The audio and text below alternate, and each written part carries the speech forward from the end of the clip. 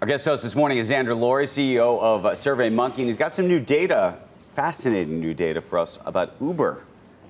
What do you got? We did a large survey in London and New York specifically, and the ride-hailing services, specifically Uber, have been under duress in the news, but they are wildly popular with consumers. And so 3, 4 to 1 to your second and third best ride-sharing options, whether it's transit, rickshaws. It's weird, even in New York, where you can. There's a cab. You just go. You just hail a cab versus going through the whole process. Before or after the new safety report came out? Just last week, so it was concurrent with the new safety report. But we asked about safety, and what we heard was that people feel largely safe in ride-hailing services. Right. And if you use Uber, 92% of people feel safe in Ubers. And so while the sexual assault stats are horrific and scary, they did 1.2 billion rides last year. So.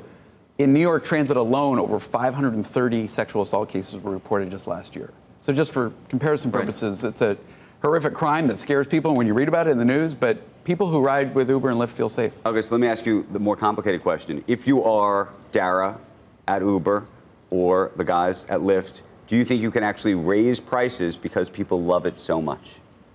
And the reason I'm asking is there's a fundamental model question, and obviously investors are trying to figure it all out. I think investors are trying to figure out, are these durable business models with sustainable unit economics? And if you find that you can't generate a profit at the current prices and consumers tell you they love your service, you're going to raise prices over time. Right. Because you're not going to go out of business. So these companies have to get to generate cash flow.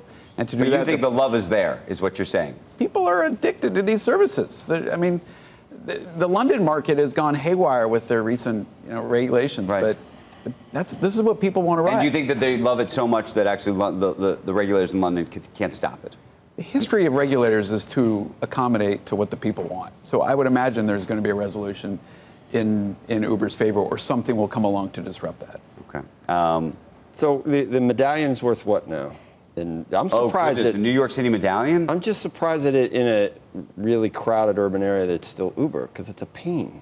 Because there's so many Ubers now. You my Uber, you my Uber. And a cab is right there. I mean, I can see out where you can't get a cab. We like it, and that's when people like Uber most. Okay. Right. So it is out there. Yeah. We're going to take a pause and come back with John O'Brien and talk to him about Bloomberg's chances, because he's got some interesting numbers. John O'Brien. But to answer your question, a medallion in New York City is now $200,000. Are you on eBay or down from $1 million?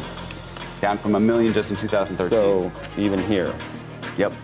That's yeah. There's people that are trying to help these guys out. I think the good folks at Google say. Yeah. Okay.